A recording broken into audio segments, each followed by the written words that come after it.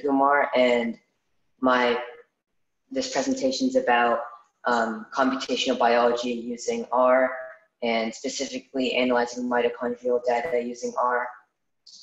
So R is a programming language that is specialized. It's a statistical programming language, and it works with big data. And because it's very good at working with big data and producing visualizations of big data, it has a unique application in bioinformatics. So today we'll be going over installing R in RStudio, which is like the graphical editor for R, the basics of the R programming language, Toolbox, which is a genetic toolkit for R, and basic concepts in genetics, and reading data and plotting graphs in R, and analyzing mitochondrial genomic data in R. So I would encourage you all to make sure that make your Zoom not full screen so that you can see your computer screen and the Zoom in the corner. So like make sure the Zoom screen is not full screen, because we'll be working with you'll be working on your computers as well. So first we're going to download R. So I'm going to share the link for the download in the chat. So everyone should be able to see the link to download R. So I'm going to click on, one sec. I've clicked on the link, and to download R for Windows, we're going to go here and then click install R for the first time. If you're on a Mac, go here and then press here. And if you're on a mobile device, or if you cannot get it to work, then feel free to just follow along. You don't have to do any of the activities. So I'm going to download R for Windows, and then just please feel free to follow along if you are able to on your own computer. So we're going to download R for Windows.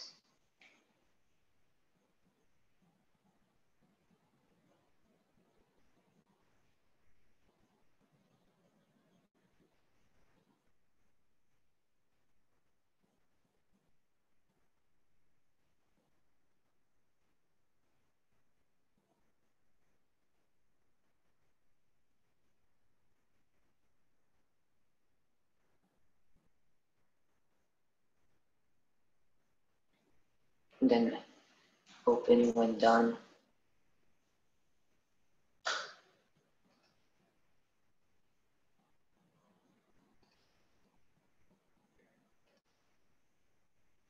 And then for convenience, remove program files from the destination location.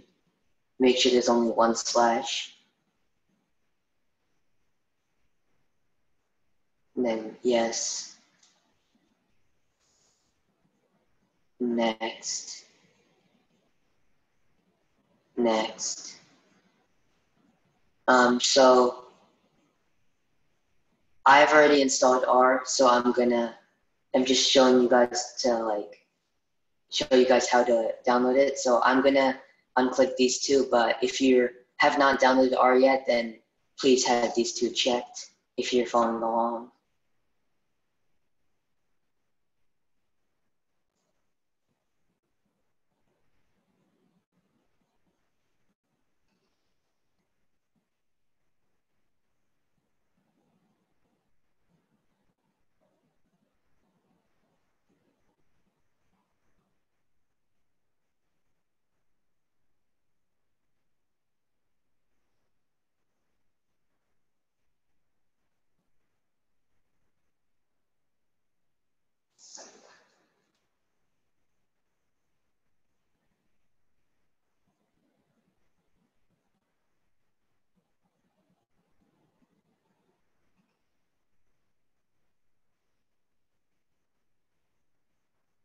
So I actually have to close where I'm currently doing, so I'm gonna try that again.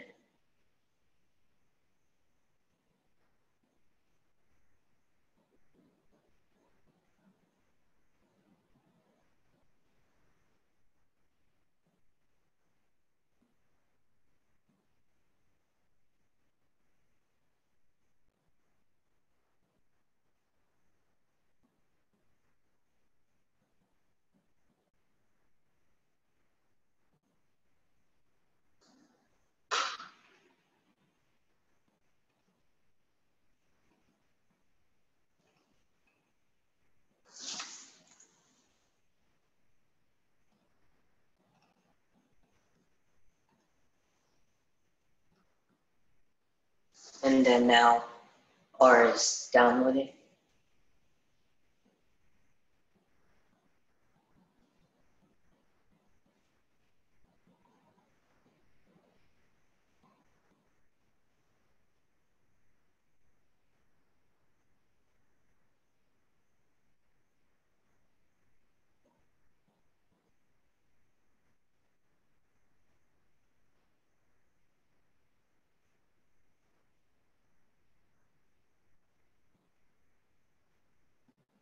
Okay, so now we've downloaded R, then the next thing to download is R Studio, which is the graphical editor for R.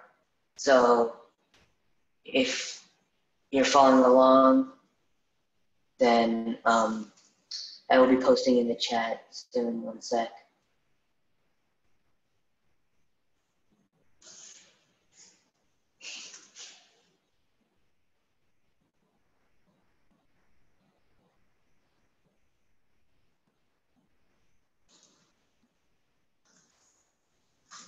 Yeah, so I've posted the link to download it in the chat. So if you're following along, then click on, click on the link. And then if you're on Windows, then click here. And if you're on a Mac, then click over here.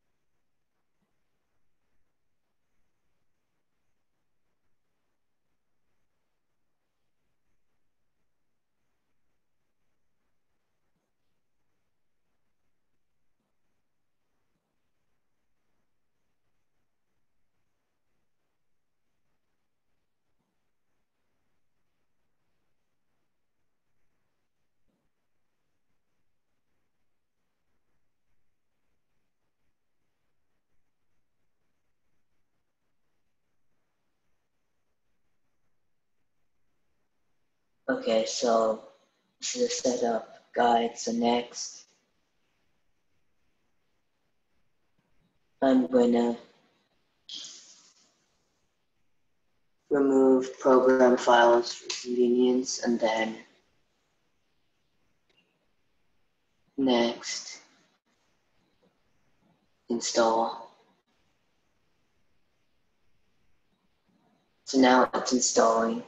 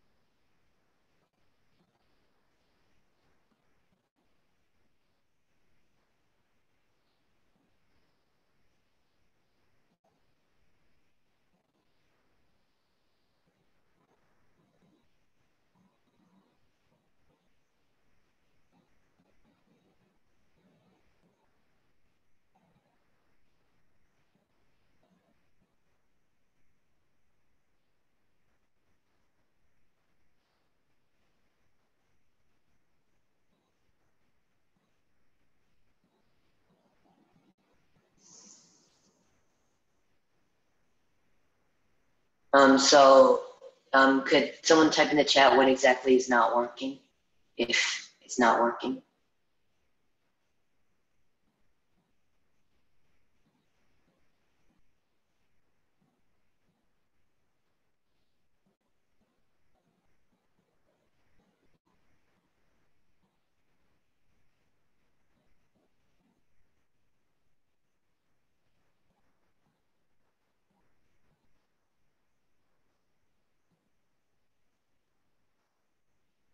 Okay, so if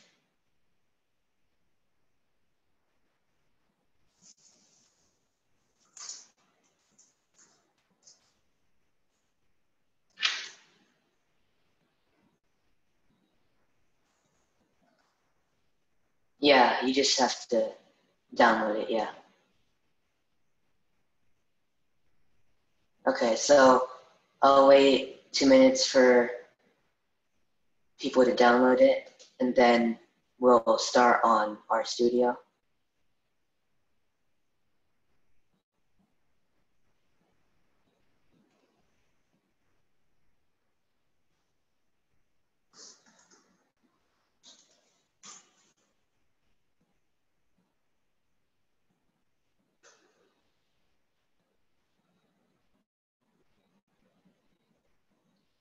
So that's the one I typed in the chat is to download the link for the graphical editor, but then, yeah.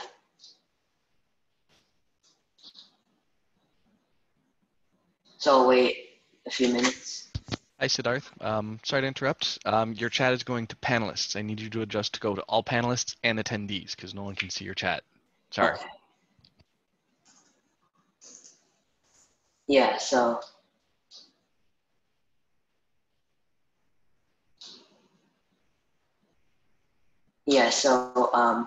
the link, go to the link that I put in the chat right now, and then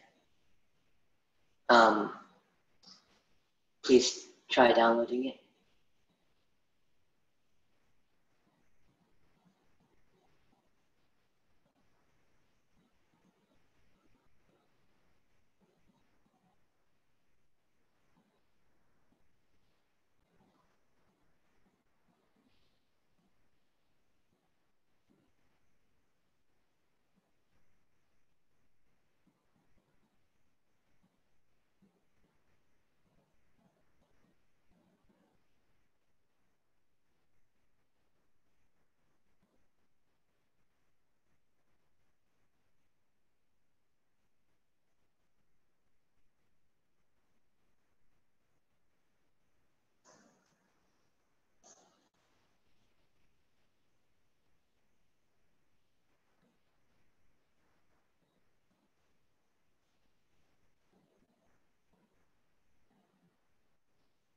So if has everyone downloaded it or is in the process of downloading? Type in the chat if you are not able to download it.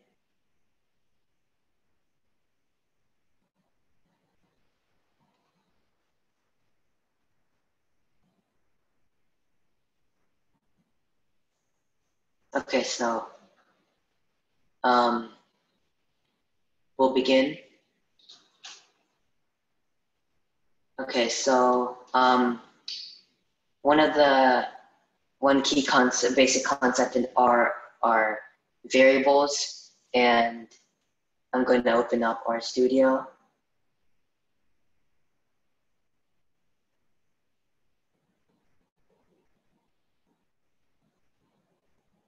And create a new one, new file,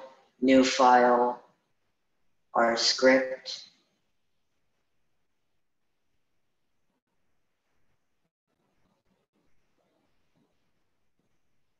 Okay, so basically in other programming languages you might have heard of like Java or Python. When you assign variables, they use an equal to sign, but then in R it's done using an arrow. So that would be the greater than sign, which shift, and then comma, and then a hyphen. So if we want to assign the value of 2 to the variable x, we would just do x, and then the arrow, and then 2, and then go to the beginning of the line, and then run. So now the number 2 is assigned to the variable x, and then so then there are different classes of variables, like numeric, character being, it would be like a string of letters. And then if we want to find the class of variable that x is, we would do class x, and then go to the beginning of the line and run it, and then it's of class numeric.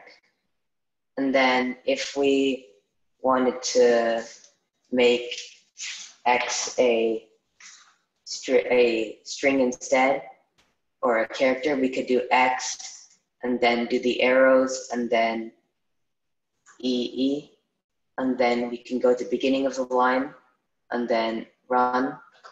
Then now if we do class X and run, then now, as you can see, class X says character, and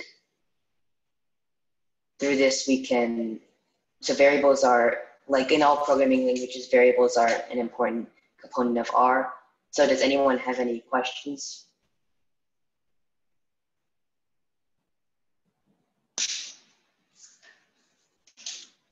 Okay, so I'll move on.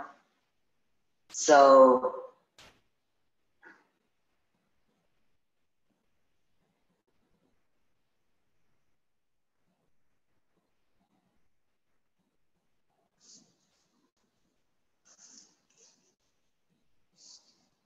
yeah, that's the link to download it. And then if you're on Windows, then go to the start in the bottom left, and the start in the bottom left, and then type in RStudio, then you should be able to open it.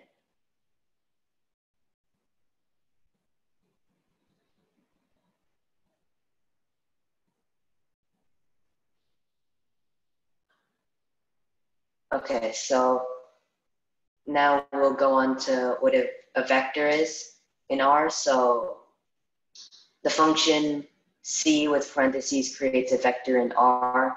So a vector is similar to an array in other programming languages, like in Java and Python use arrays, but in R they use vectors.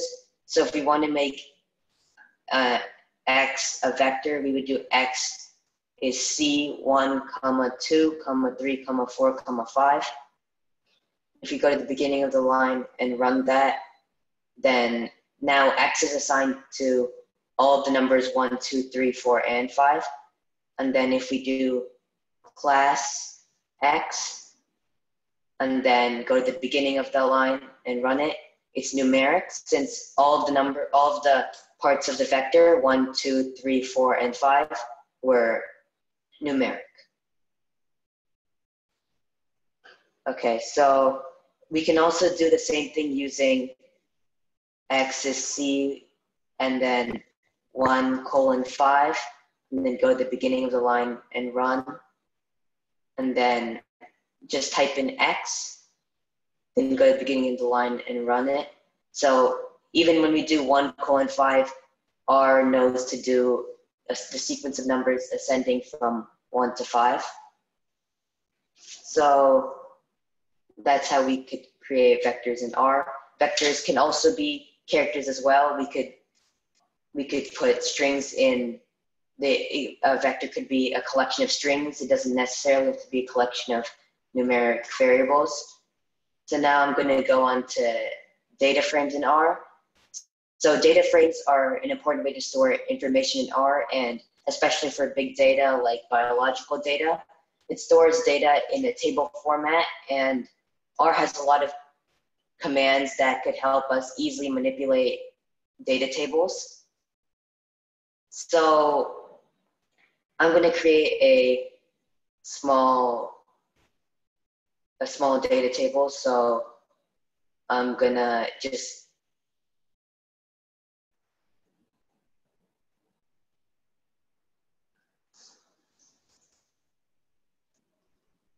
and then I'm just gonna create a small data table. So A tab B, and then 1 tab 2, 3 tab 4, and I'm gonna save this as data, and then yes, this is just that was just a really small data table. And if you're following along, there's a session bar on the top, and then set working directory, and then choose directory. You have to put all the files should be in the same directory that you choose here. So since data is in downloads, I'm just gonna open it there. And then now I'm going to copy the line of code here into here. So if you can see, then the table is reading data through the command read.dlem, and what read.dlem does is it separates by tabs. So like it creates the columns and rows based on where you've done the tab. You can also do read.csv if the data is separated by commas instead. So I'm going to go at the beginning of the line and run it. So let's go to, so let's view. The view is a command to help us effectively visualize the data table. So as you can see, we created a small data table with the headers as we put in our data, A and B, and then the data itself, 1, 2, 3, and 4. And then that's how we create a basic data table in R.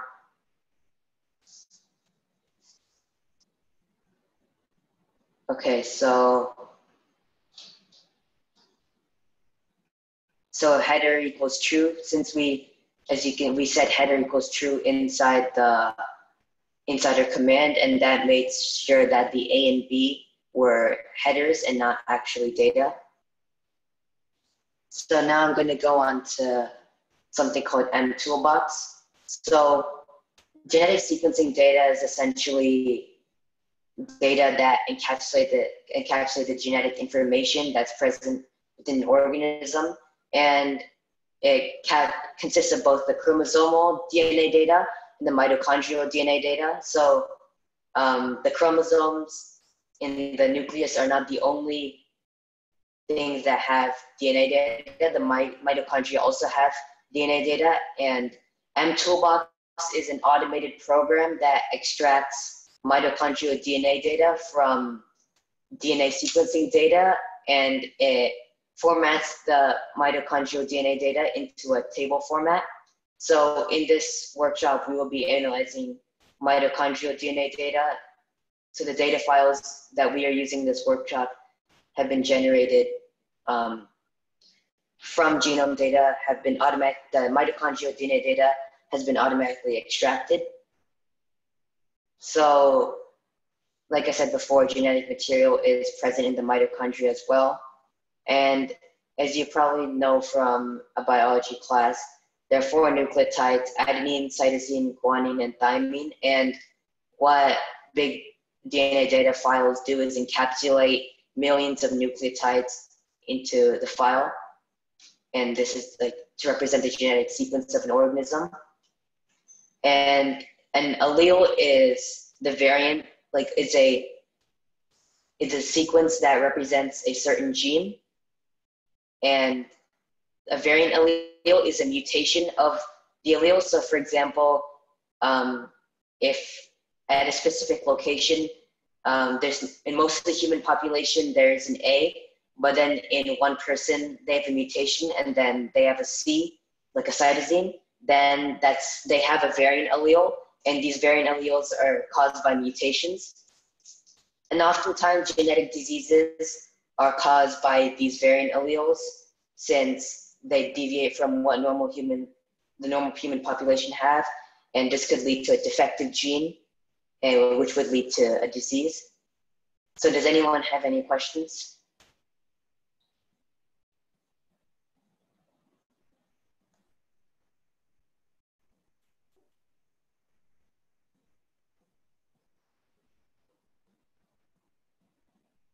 There are currently no questions in the Q&A.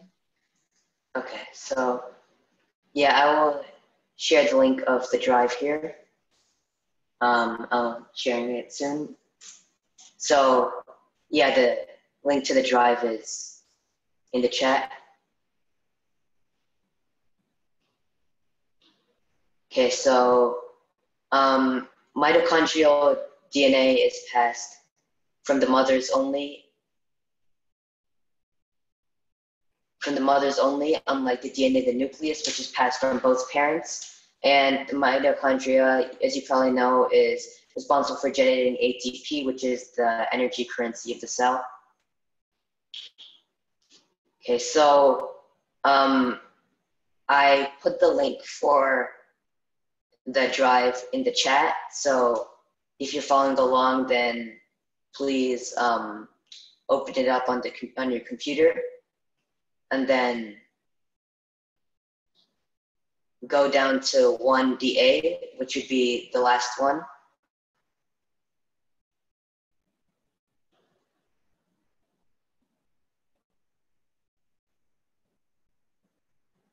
And then we'll go to File,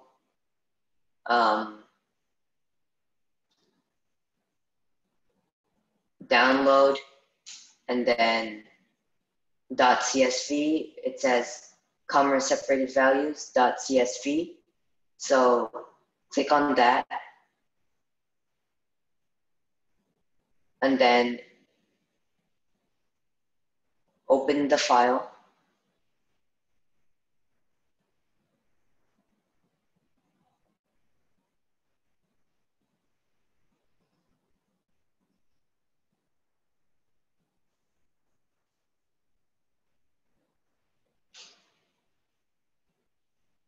So can everyone see the spreadsheet? Okay, so then we would have to save it in the proper location so that R can use it. So we would go to File, Save As, Browse, and Download. Since the session that we set R to was in Downloads,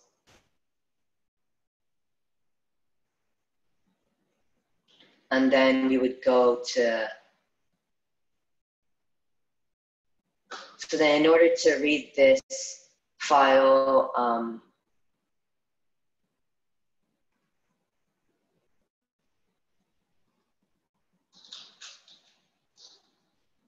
we would need to use like a command to read data into R. So I've posted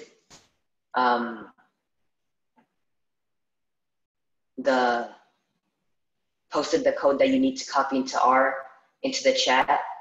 So please copy that if you're following along, and then try to make it into one line in R.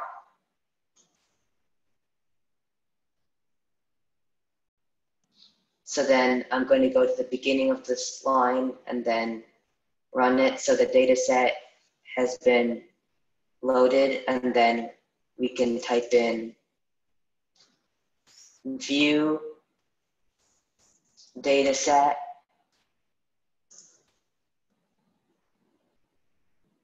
and then the beginning of the line and run. So here is how the data has now been inputted into R. And if you got an error message with the reading into the CSV, then your file might not have been in the download section. of your directory. So make sure you did that if you're following along. And then basically some things that are included are the sample, which is 1DA, the variant allele, which this is the position on the mitochondria that the mutation is at, and then the C here is what the mutated allele is. So the files here that mToolbox extracts only include variant alleles. So then this is the gene that the variant is present in.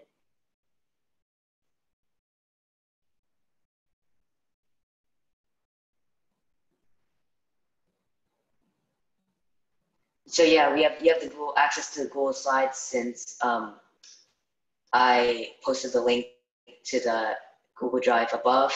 Yeah, I'll go up to the code soon. And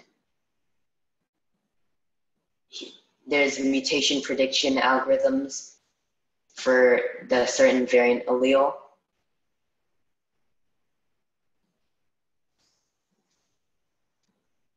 Okay, so yeah, so here's the code I've already done.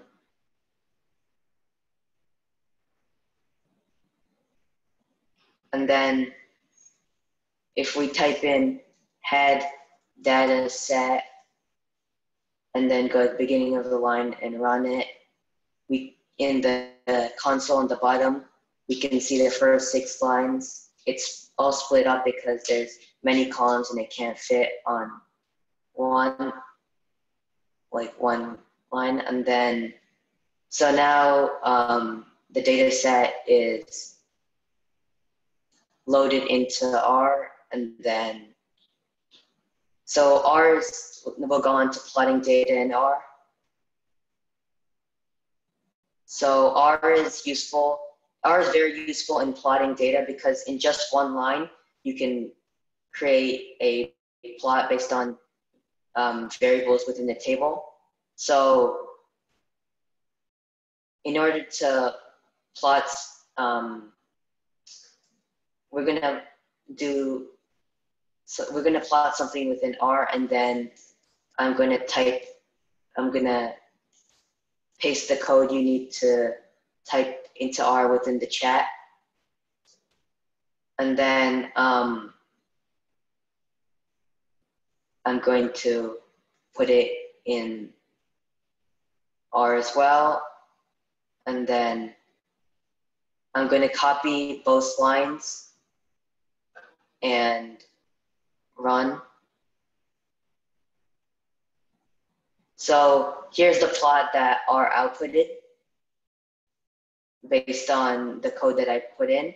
So what this plot shows is essentially, so you can see that high pathogenicity and low pathogenicity are on the x-axis and variability is on the y-axis. So high pathogenicity refers to the likelihood that the variant allele causes a disease, and low pathogenicity refers to the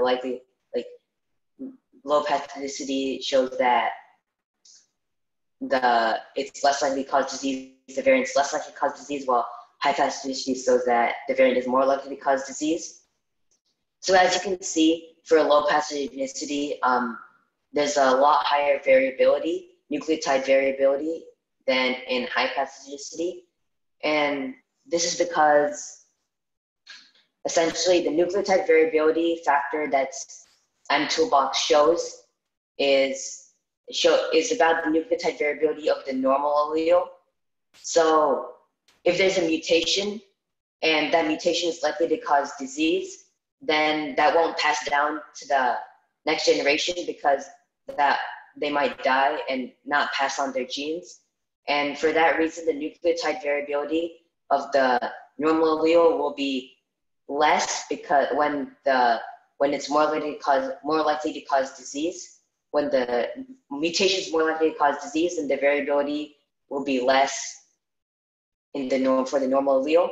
But when the mutation is less likely to cause disease, then that variant can still get passed down to the offspring, and the variability will be higher for that allele. So when it's less likely to cause disease, then there will be a higher variability for those low pathogenicity variants. So through R, we can identify these trends very quickly, and we can effectively identify trends from big data sets in R very efficiently. So yeah, here's the plot that we received. So then as you might have noticed the plot that we got was pretty rudimentary. It didn't look as professional. So when people want to create professional plots for like a scientific paper, for instance, they'll use something called ggplot, which gives more professional graphs, as you can see. So I'll copy the code needed to run that in the chat.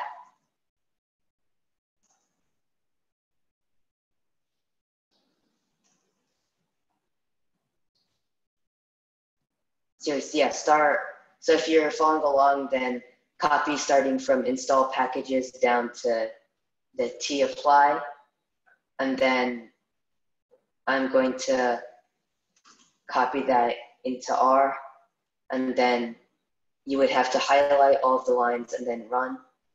But since I've already installed ggplot2, then I'm going to remove that and just run these. And as you can see, we produced a more professional looking graph that shows the same things that the previous graph showed, but is like for publishing. If you want to publish a scientific paper, then you would have to use ggplot within R. And then in the console, I put a command called tapply, which essentially shows the mean nucleotide variability for the high pathogenicity and low pathogenicity. So the mean nucleotide variability for high pathogenicity was 0.0009. And for low pathogenicity, it was 0.0559. So we can find the mean of these two very easily.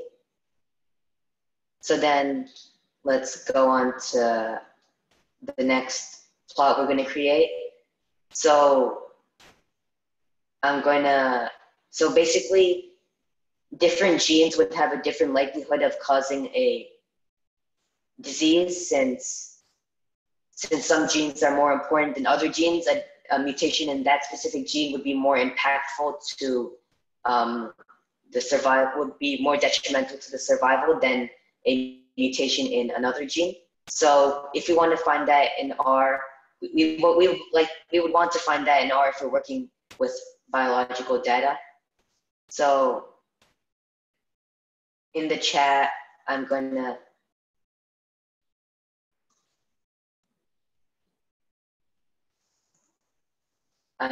to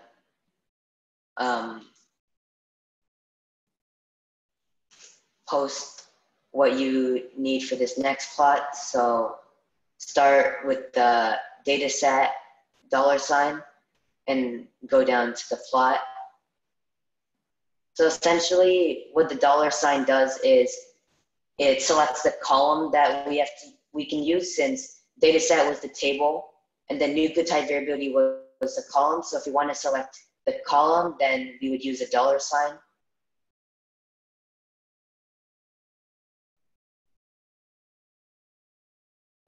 So as you can see, when we plotted the gene or locus, and then this panther dot right over here is like, there's 3 categories: no info, neutral, and disease, which means like the likelihood that a certain mutation within that gene would cause a disease.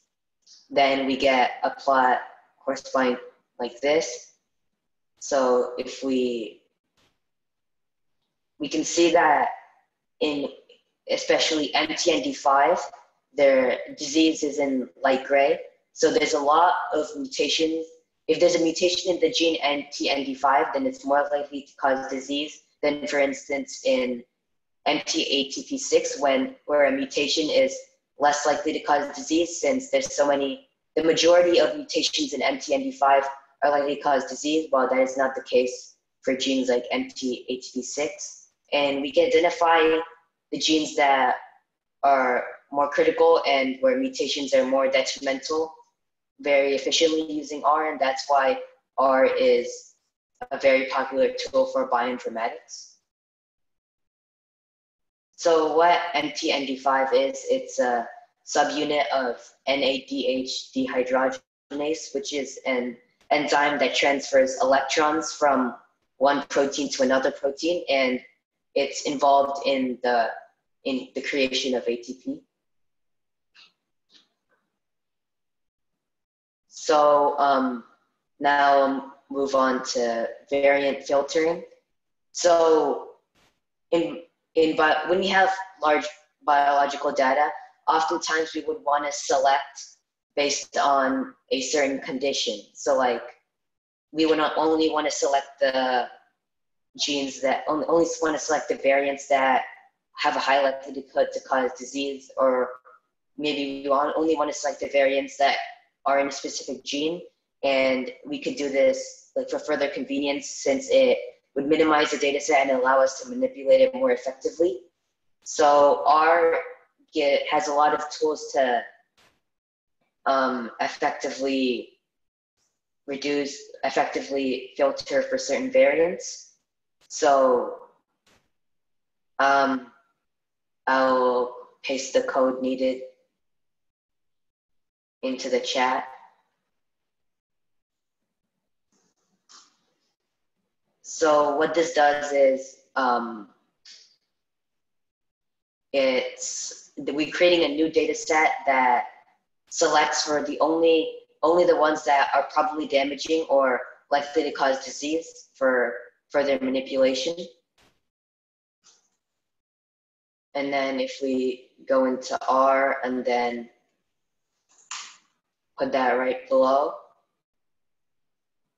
and then run, then we could type in view with a capital V, view data set new, which is the new data set that we created. And then we could run that. And then, as you can see, it's much smaller than before. And then the only variants that are included are the ones that say probably damaging here. Yeah, so this would allow us to effectively manipulate these variants more. And then you could also notice the table commands I did here. And then this essentially gives me the count of how many of the variants come from each gene, like MTHB6, MTND5, as you could see from the previous graph. And when we increase the console and look at dataset new, this dataset new only has the alleles that are probably damaging. So as you can see, MTND5 has 25 variants, and then MTND4 has 18, so the vast majority of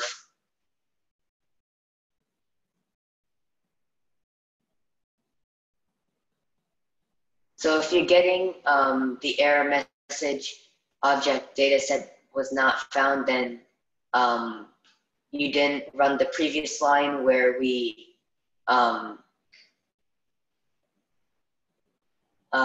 this line over here where we read the data from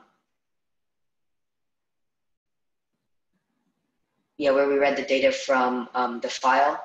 So if you scroll up further in the chat, then you could see that line and then copy it, and then this file was in the drive, and make sure that it's put in downloads. And then if we just did a table for the whole data set, not just the ones that are probably damaging, as you can see here, then a lot of the variants come from MTND5 and MTND4, like the previous one, but a lot of them also come from MTD loop. But then in this one, 0 came from MTD loop. So there's a lot of variants in MTD loop, but none of them are damaging. And this is because MTD loop is a hypervariable region of the mitochondrial genome that does not, where there are a lot of different variants, but they do not contribute to disease since they vary so much from person to person. And through R, we can identify what kind of regions in the genome could be hypervariable, which makes it very effective.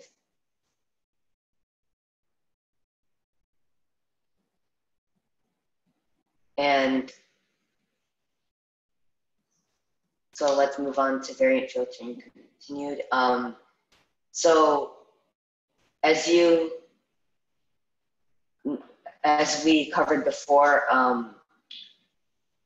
the mitochondrial genes come from the mom. So if we find variants in the child that are not present in the mom, then we should be able to take a further look at these variants since they're in the child but not the mom. So we could filter for those variants using the command that I will put into the chat. And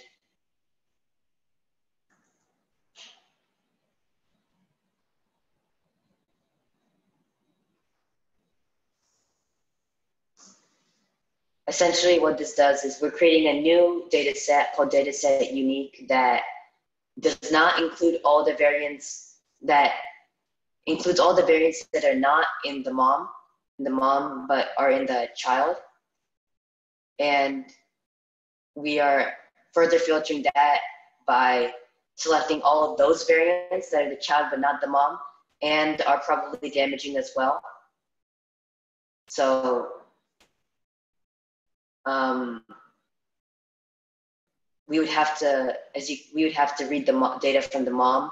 So that's in 1MO.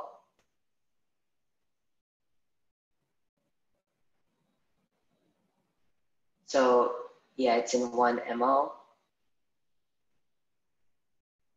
Then file, download as CSV.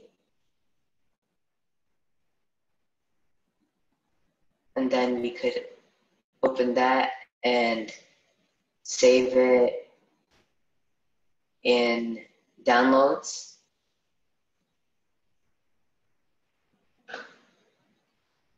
Yeah, so now we've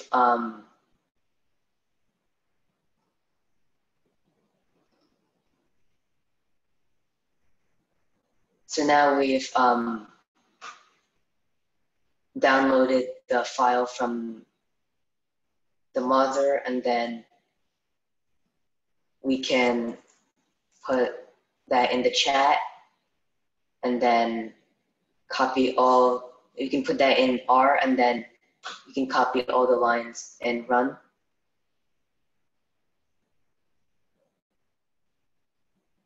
Okay, so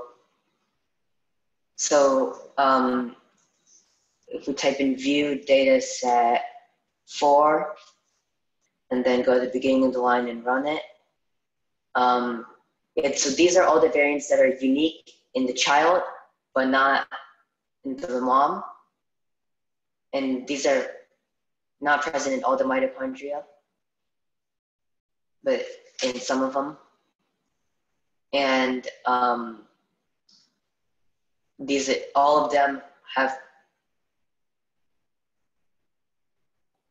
all of them in here say probably, wait one sec.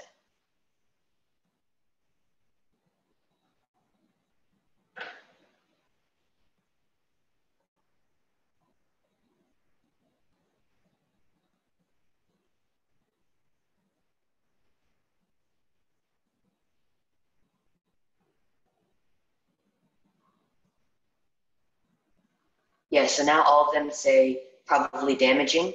And so we filtered all of the variants that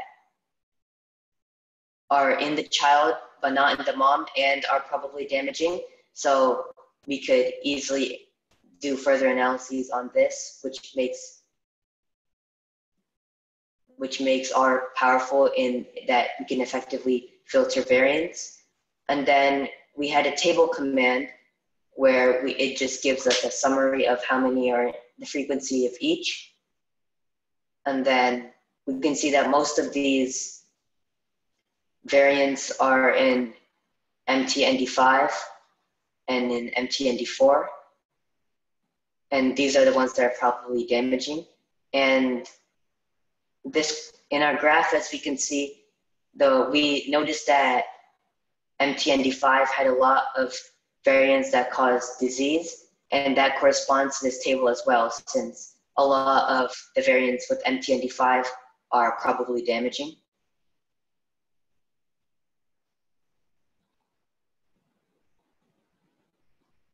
Yeah, so yeah, in summary, R was useful in filtering variants from larger data sets. So now I'll go on to PCA. I'm not sure how much this will cover, but we can get an introduction to it. So the intro and keynote speaker had shown some graphs of their PCA plots with genetic data from people around Europe in like a PCA plot. So I'll explain a little of what that is. So PCA stands for principal component analysis. So when we have multiple independent variables that define a dependent variable, it would be difficult to plot the relationships of all of the independent variables to dependent variables, since if we have like 5 independent variables, then it's impossible to plot a graph with 5 axes, since, yeah, that's just not possible. So what PCA does is it reduces the multiple independent variables into 2 independent variables so that we could easily graph. So we could easily graph it, and analysis and visualization becomes easier. So let's understand what that means a little bit more. So example, if we have a table with the list of basketball players and the number of points, assists, rebounds, blocks, and steals that they average. So that means we have 5 dimensions or 5 independent variables. And then if we want to identify variation within the data, or like patterns of clustering, meaning where the players of the same position would be in the same parts of the graph, we couldn't do this on a 5-axis graph, since that's not possible. So since there's no way to plot 5-dimensional data, we would have to reduce the graph to 2 dimensions so that we could view it easily. And PCA is a technique in R that helps us view this easily. So here is the code that we need to run PCA. You could, since you guys have the link to the PowerPoint and things, you can do this after this session as well. So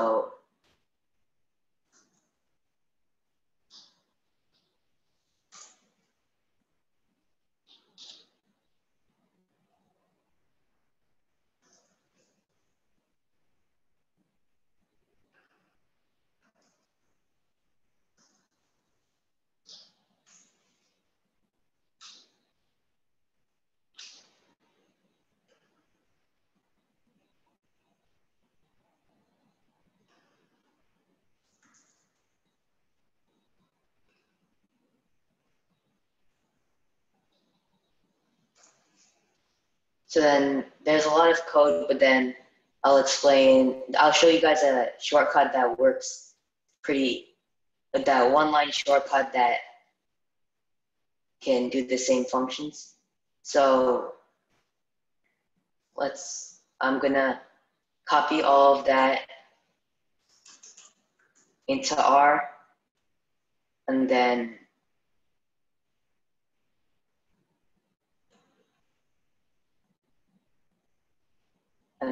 run, and then so we got 2 plots.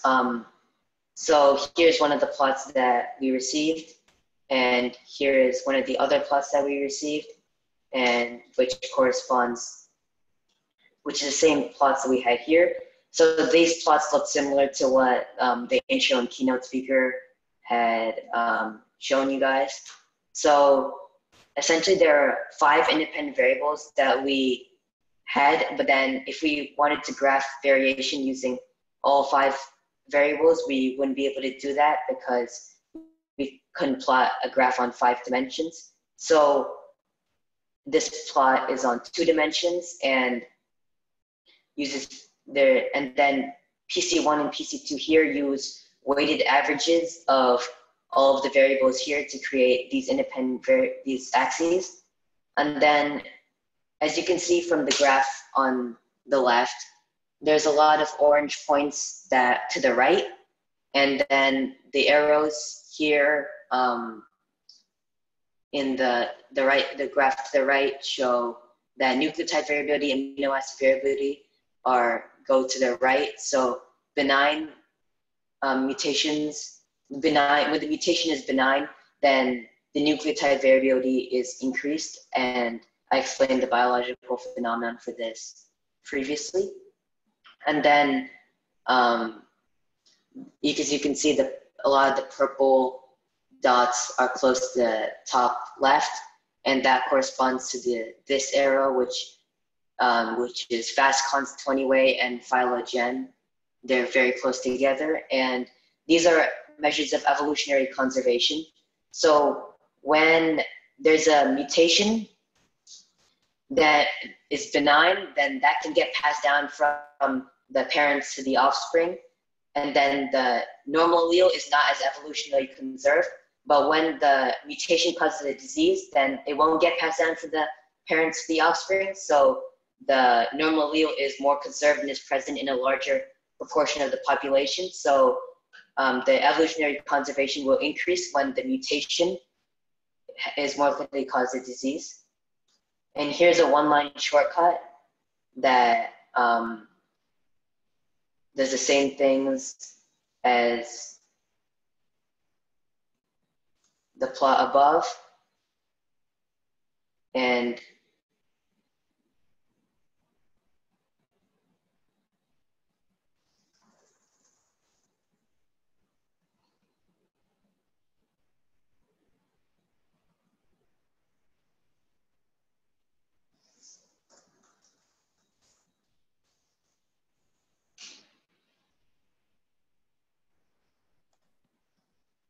yeah, so now we get the plot. So what I did to make it work was I had to show a library called ggfortify installed. First, I had to install that packages ggfortify. Yeah, so yeah, we're done. And then the library, so we're done. Thank you all for listening, and we'll move on to the next workshop. Thank you so much, Siddarth.